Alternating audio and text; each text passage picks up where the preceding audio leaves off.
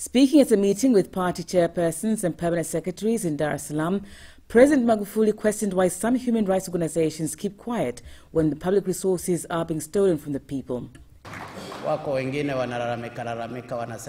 others who are complaining and claiming that we are harassing them to human rights organizations because we are openly mentioning them, so they had more of a right to openly steal from Tanzanians. They stole from Tanzanians in the open, and we must report them openly. The hardship experienced by Tanzanians because of the theft of those few, they must also go through the hardship.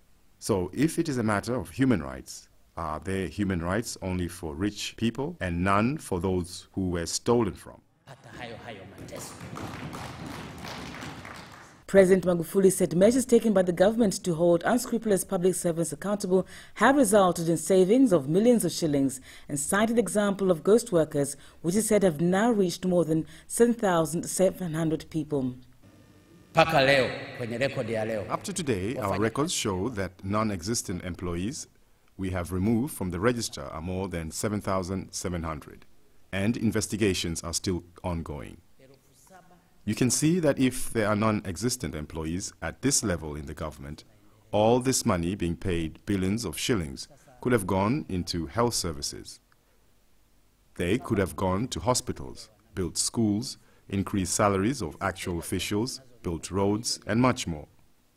This has become the trend, and that is why I said the time has come for us to deal with these people.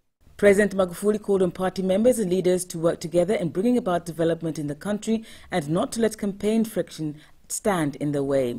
I ask my fellow leaders of CCM, because campaigns are finished and I have said the past is the past, we reached a point of not trusting each other. Once we build such a tendency in the party, we will be killing the party and no one will benefit. Today, we are here because we are all family that love each other. And that is why I emphasize to my fellow leaders that we should not open old wounds. We should pray for them to rest in peace. Vice President Samia Suluhu Hassan called for accountability of party members who violate party ethics and conduct, and called for the cooperation supporting the government on its development agenda. You have trusted us and placed us here. You have given us the responsibility of running the country. I want to say we will not let you down. You have seen our speed and the steps we are taking. We ask for your support. If we make moves on the top, then you should also begin at the bottom. And with every region I go to speak, I speak to party leaders. I started with Geita. I went to Tanga, and the other day I went to Morogoro. And that will be my speed whenever I have a chance.